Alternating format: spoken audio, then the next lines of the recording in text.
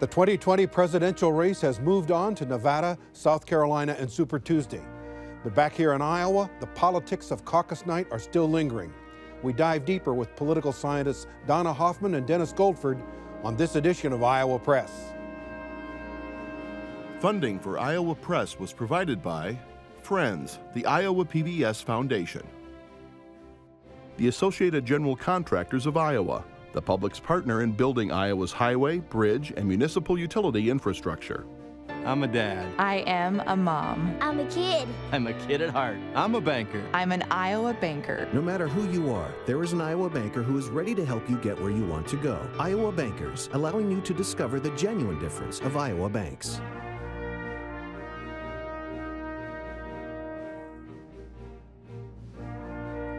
For decades, Iowa Press has brought you politicians and newsmakers from across Iowa and beyond, celebrating nearly 50 years of broadcast excellence on statewide Iowa PBS. This is the Friday, February 14 edition of Iowa Press. Here is David Yepsen. As the 2020 presidential race winds through Nevada, South Carolina, and more than a dozen other states on Super Tuesday, there are still lingering questions back here in Iowa. The nation's kickoff state for presidential campaigning is nursing a black eye of delayed results, and partial recounts are underway. To discuss the next step, we're joined by Donna Hoffman, political science professor from the University of Northern Iowa, and Dennis Goldford is political science professor at Drake University. Welcome back to both of you. Thanks for joining us. Thank you for having me. Also joining the conversation are Erin Murphy, Des Moines Bureau Chief for Lee Enterprises, and Kay Henderson is News Director for Radio Iowa. Professor Hoffman, first, what is your reaction to the unpleasantness of the Iowa caucuses, and are they doomed to be first in the nation? I don't think they're doomed per se, but as David mentioned, certainly we have a black eye. So I might use an academic term here, which is everyone should calm down. The results didn't come in as people wanted them to, obviously. But you know, if we look back at any event at which you're counting ballots, if it is really close, you oftentimes cannot call a race. It oftentimes takes a long time to get those things counted, and that's when you're typically using some kind of electronic counting machine. So if you look back at 2018, for example, in congressional races, a week after Election Day, there were still 7 House races out, a couple of gubernatorial races out, a couple of Senate races still out because they were very close. So we live in an instant society, and people want instant results, and they also want winners. And you know, one of the other things that needs to be thought about here is the nuance in terms of Democrats award their delegates proportionally. Delegates are the name of the game, not necessarily the popular vote. That's obviously nice to have, but delegates is what you're really searching for. So there's a lot of this that needs to be put into proper perspective that we might gain with a little bit of time. Professor Goldford, does Iowa have the time to regain its reputation?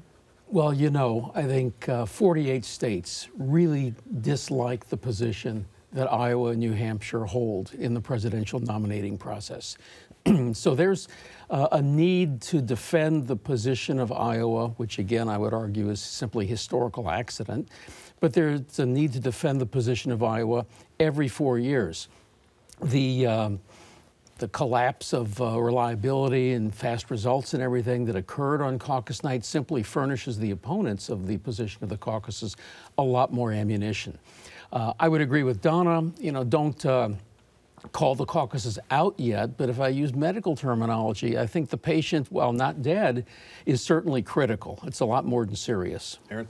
So while that patient is on life support, the others, those 48 other states are going to be making their plans for what could replace Iowa's first in the nation. What are some of the options out there? And should Iowa just, let me ask first, and I'll start with you, Professor Goldford, should Iowa just move to a primary, get rid of the caucuses? Obviously, New Hampshire is the stumbling block there, but should they just go ahead with that? Sure. Well, again, as you said, there would be tremendous problems coming from New Hampshire if Iowa tried to go to a primary.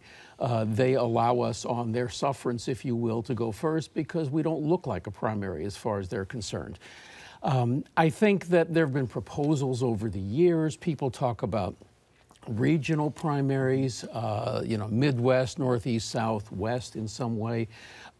People talk about different kinds of sequential arrangements to do this. But I just recall, I guess it was the fall of 2015, before the last caucus and presidential year, I was talking to some reporters from Scandinavia in my office at Drake, and they were asking me how all this works. And the look on their faces was just astonishment. And they said, you mean, you're the most important country in the world, and this is how you do this? So there was just disbelief in their view, and I have to tell them all the time that, American political parties are not centralized top-down organizations when somebody in Washington can snap fingers and it's done a certain way. Professor Hoffman, how about you? And other ideas have been talked about. Should just another state go first? Maybe a battleground state like Wisconsin, where it would pay off for the campaigns in the end? Or should all the early states, another option I've heard pitched about is the 4 early states going on the same day, which would alleviate the concerns that people have about the lack of diversity in Iowa? Sure, we will have those discussions. I think the problems that Iowa has had accelerate those discussions a little bit. As Dennis mentioned earlier, every 4 years we go through this to some degree. Now we're continuing it after the caucuses as well. And so there are a lot of different things to consider. One of the things that hasn't been mentioned is a national primary, but there you're going against some of that decentralization that is a key factor in American politics. And we also want to think about that this is a party nominating its standard bearer. And so, for example, it's not a normal election in that sense. In a state like Iowa, for example, we have closed caucuses and primaries. So if the Democrats want to say to Republicans, you can't come in, they don't, and vice versa. And that's a key factor when you think about a party nominating its standard bearer. And different states have different rules. In New Hampshire, we saw that independents were able to come in. So if you have a national primary, you change a lot of the of who's advantaged and who's disadvantaged. And that's the key with any system. There is no perfect electoral system. Every system that you adopt is going to advantage some party and is going to disadvantage some other party. And there, I mean entity, not necessarily political party. And so if we were to change, there would be consequences that might even be unintended. And those are things that have always been talked about, but this may be the thing that moves that discussion maybe a little bit closer to reality. And we might drag New Hampshire in along with this then in terms of their position, because they have similar criticisms. While they don't have a caucus, they have a primary. Size, makeup of the state, et cetera, also are criticized. Professor Goldford, Iowa Republicans, the governor, 2 U.S. senators, the party chairman have said Iowa's Republican caucuses are going first in 2024. President Trump has tweeted a couple of times about this. If I'm president, Iowa is going to go first. What sort of role do you think, how would this work if Iowa Republicans went first and Iowa Democrats did not? Well, it was some years ago, I believe, that the parties agreed to have their caucuses on the same day to maximize the impact of Iowa. Maybe back to the future, so to speak, when we go back to separate caucuses. But, clearly the great thing for Iowa and Iowa political activists of both parties is that we're the center of the political universe every 4 years. The problem was, there we had Monday night the attention of the entire political world, both nationally and internationally, and nobody showed up on stage with any results. And so that was the difficulty. Republicans have a simpler caucus, if you will, because remember, it's not even anything formal. It's simply a preference vote, an expression of preference. That's why I've said all the time to folks who come in that, all this is about expectations. The 4 early states together this year, I think, nominate, or they send about 3.9% of all total convention delegates for the Democrats this year, whereas Super Tuesday, those states send 34%.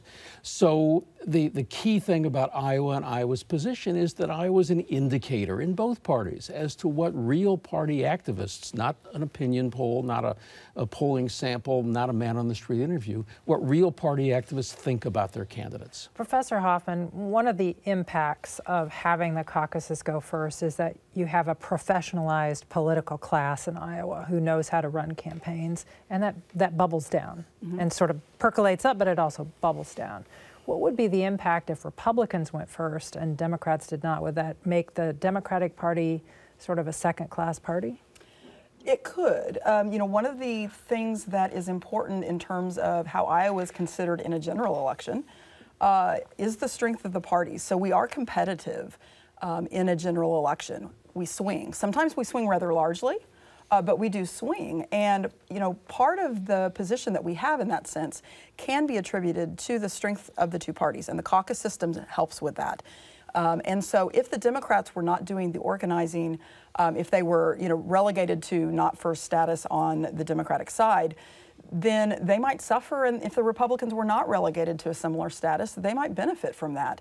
And, this is one of the things that the parties in the state do typically cooperate on. If you remember, right after the caucuses, both Senator Ernst and Senator Grassley came out with a joint statement saying, this is okay, basically. We still have votes to count. And so Democrats and Republicans do usually cooperate. So before we would split that up, I would expect that there would be a lot of deliberation and a lot of discussion, both within the state and at the national stage, about how to approach keeping this together for the benefit of the state as a whole. Senator Harkin has said, to your point, that one of the reasons he was able to win the 1984 U.S. Senate race was all this great Democratic organization that was built during the caucuses that the Republicans didn't have. So that's an advantage to whichever party is having a contest. It certainly is. And if you think about, what it takes to put on a caucus. So you had, if you count the satellite caucuses, the Democrats had 1,700 plus precincts caucusing, where you have to have a chairman. You have to have a secretary. Those people are volunteers. They're not getting paid.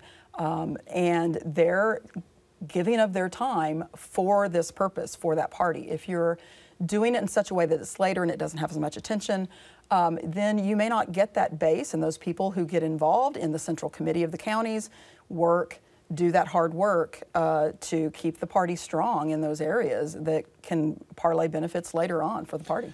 Dennis, if this plays out the way it's played out in the past, the two party, there's always this criticism of Iowa and a vow to try to do away with it. And those decisions start getting made at the national conventions. And we go to the national conventions and the eventual nominees of the party say, knock it off. We don't want to talk about 2024. We got an election to win in 2020.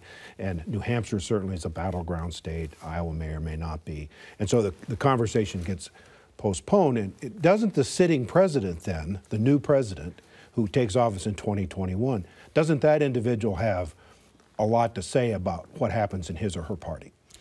Well, yeah. I mean, the sitting president certainly has some sway, but it's not the president that ultimately determines this. Whatever happens in the 2020 elections, the Republicans will need a new nominee in 2024. Right. We know that.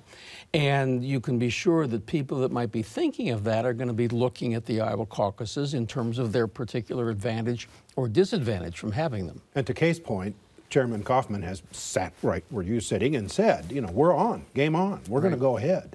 And they don't have this hang up about delegate equivalence and all that. It's an understandable. So that is likely to continue in the GOP, is it not? Well, it certainly makes things a lot easier and simpler to keep track of in that regard. Yeah, the Democrats complicate this immensely. And I read through the Democratic procedures at least twice for this time around. And each time toward the end, I kept thinking it shouldn't be this complicated. 77 pages. Right. Professor Hoffman, I want to go back to what happened here in Iowa. And what were some of the things you saw that went wrong on caucus night? I think generally speaking, the reports I'm hearing is that on caucus night in the precincts, it was somewhat typical. Now, caucuses are always a bit chaotic, but it was somewhat typical for the most part, especially given that they are implementing new rules from the 77-page document, that it went fairly well, all things considered. It's really that reporting aspect that was problematic, and people using multiple ways. The app was certainly problematic, but there was a backup, the phone. That didn't seem to work out as well. And then kind of an overall confusion. And I think that got compounded when you then got press reports of, no results, and then problems. And then maybe you had a little bit of panic as well in that regard. So they have to fix their app, maybe test it more. What's Nevada's solution? They're now throwing out the app and saying we're gonna have paper ballots that are scanned and tabulated that way. Dennis, will that work? I mean, it could well work, but you know, everything is always subject to human error. There's no question about that. But again, it's the issue of precisely what are these caucuses supposed to do? I mean, they are party-building exercises in all the states, the relatively few states remaining that use them. That does make a difference. But at the same time, are they clear, easily understandable, efficient ways of contributing toward the accumulation of delegates on the part of candidates? We didn't do so well this time, to understate it. And I know Nevada's concerned about that occurring with them as well. So we eventually did get results. It took 3 days, but we got them. And of course, they're being contested by some of the campaigns right now as well. But we have results. Pete Buttigieg, by a very, very narrow margin, has a slightest edge in state delegate equivalents over Bernie Sanders. But because of the way the results slowly trickled out and so much of the attention was instead on the failures on caucus night, start with you, Professor Goldford. Do we have any indication of whether that usual Iowa bump happened, you know, from the results of the caucus moving into New Hampshire? Did any of the campaigns benefit from what happened in Iowa, or was it like Iowa never really happened? Well, partly it depends upon how you measure that, but in terms of press attention and political attention generally, it certainly gave the Buttigieg campaign a bump. Here's someone really we need to take a look at. There was that. It certainly showed the weaknesses in the Biden campaign, and despite people for months saying how good the Warren organization was, she certainly didn't live up to expectations in that regard. So again, the whole issue of delegates aside, in terms of getting a sense of the relative standing of the various candidates, the caucuses, I think, in that sense, did do their traditional job. Professor Hoffman, what's your answer to that question? What impact, if any, did Iowa have? Yeah, I would agree. Now, you know, New Hampshire likes to say they're so independent they don't pay attention to Iowa, right? But I think you did very much see them take another look at Buttigieg. Also maybe Klobuchar. Now Klobuchar helped herself, I think, with a debate performance in between there as well. You know, the danger here is that whatever the system looks like in the next round is that there might be some candidates that say, you know what, I'm just not going to come to Iowa. We saw that this cycle, and we've seen it before a little bit, but we saw it with Bloomberg, for example. But there may be, you know, a concern on some candidates that they didn't see that. I actually, though, would say that for a candidate, depending on, you know, what it looks like, obviously, but Iowa is still a good bet in terms of coming to campaign and trying to talk to people, answer questions. You know, I was at a Pete Buttigieg event on campus before the caucuses, and somebody asked him a question about art education. Where are you going to get a question like that on a national debate stage, or maybe even in another state? Okay. Professor Goldford, let's talk about turnout. There were some estimates in late 2019 that turnout might be 300,000. It turned out to be far lower than that and was not a record. Should the Democratic Party be worried about how juiced their people are about politics? Absolutely. To me, that was actually the big story coming out of the caucuses. Supposedly, at least the latest figures I saw showed that in the urban areas, turnout was up, but in the non-urban areas, especially in the Obama-Trump areas, the people that voted, the counties where people voted for Barack Obama in 2012 and then Donald Trump in 2016, turnout was flat or down in those particular areas. Yeah, I mean, the Democrats nationwide took control of the House in 2018. It helped Cindy Axne in Iowa's 3rd. It helped Representative Finkenauer in Iowa's 1st district. There's no question about that. And the only way the Democrats will have a shot at turning out an incumbent president is with that juiced up turnout. And we just didn't see it in Iowa. So that had to be a major disappointment to Iowa Democrats. Professor Hoffman, a couple of other factors in turnout. Number one, what influence do you think President Trump had on turnout? Well, you know, I would not disagree with Dennis, but I might amplify another alternative viewpoint here, is that if you look at some of the polling, Democrats were united around this feeling of, on issues, you know, what's your main issue? Removing Trump. Now, if you're a Democrat and you know the caucuses are on a cold night, it's going to take a couple hours of your time, there's a very broad field of Democrats, you're okay with whoever the Democrats are going to nominate, maybe you did say stay home. Now, I think that you probably have multiple things at work here, and I agree with Dennis, the Democrats do definitely want to watch that. But you could also have a factor here where the Democrats, said, I don't care if they nominate a yellow dog, as sometimes historically we have had it said about Democrats. That's who they would vote for. That could have depressed turnout in some places. Speaking of turnout, the benefit of having you both here is you both work on college campuses, and youth turnout was something we wanted to watch closely in this race. What was your impression, and have we seen exit polling data that shows whether young people turned out for this caucus, Professor Goldford? I think there might have been a small bump. I'm trying to remember if I saw good exit polling data on that. But, a lot of the Sanders support, obviously, is the younger voters. There are Democrats worried about that because they're concerned that voters like that, who are necessary if they're going to have a shot at winning, there are some mainstream Democrats who are worried that if Sanders is not the nominee, they won't turn out for anybody in the fall. So, if you look at any set of voting statistics, obviously, as age rises, voting turnout rises. As education rises, voting turnout rises. But generally speaking, looking at Iowa or anywhere nationwide, Republicans generally turn out at higher rates than Democrats. Both turn out at higher rates than independents. Professor Hoffman, is there a danger to Democrats in a third party? We've seen disaffected Democrats in the past side with the Greens or other parties, other third parties. Is there a risk in this race of that happening?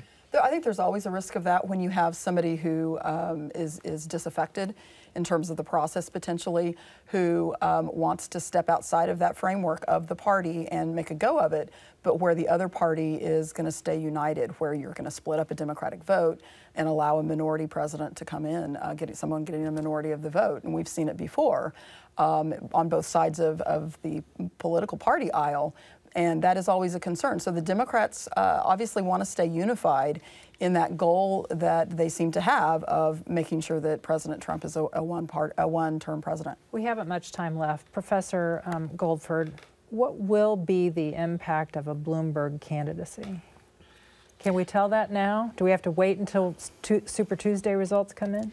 Obviously, the amount of money he brings to bear is a major impact. But again, if memory serves, in the fall of 2007, nationwide, the leading Republican candidate was Rudy Giuliani.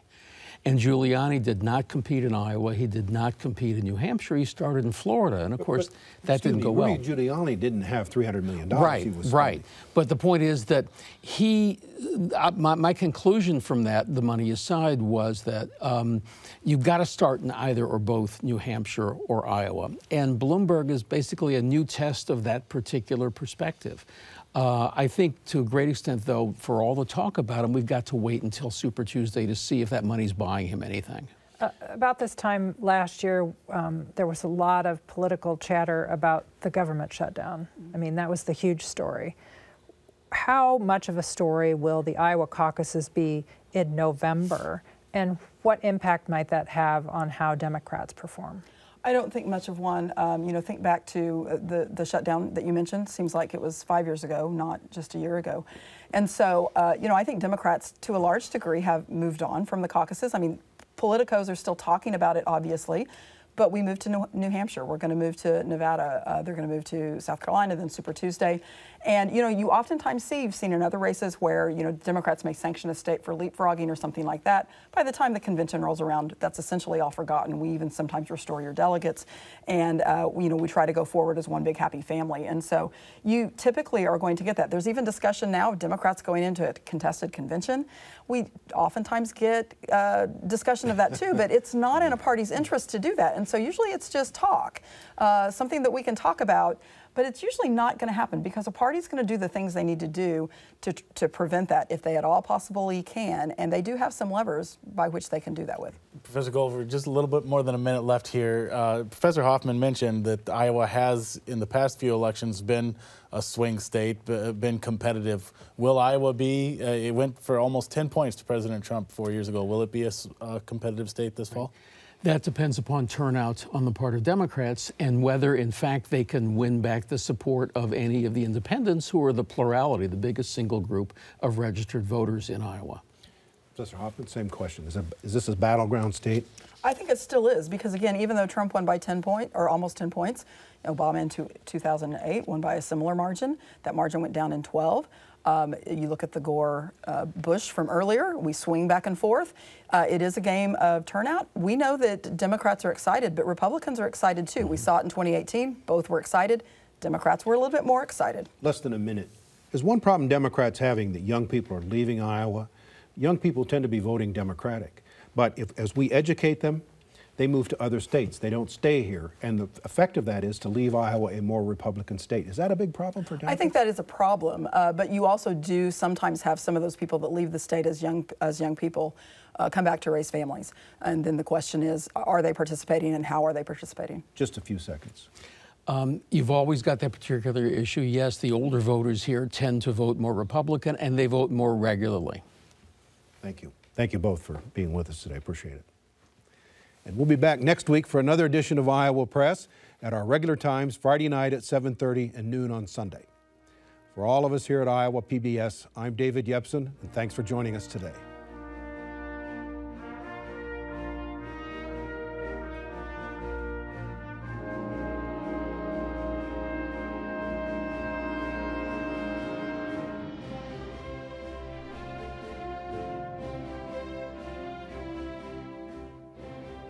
Funding for Iowa Press was provided by Friends, the Iowa PBS Foundation, the Associated General Contractors of Iowa, the public's partner in building Iowa's highway, bridge, and municipal utility infrastructure. I'm a dad. I am a mom. I'm a kid. I'm a kid at heart. I'm a banker. I'm an Iowa banker. No matter who you are, there is an Iowa banker who is ready to help you get where you want to go. Iowa Bankers, allowing you to discover the genuine difference of Iowa banks.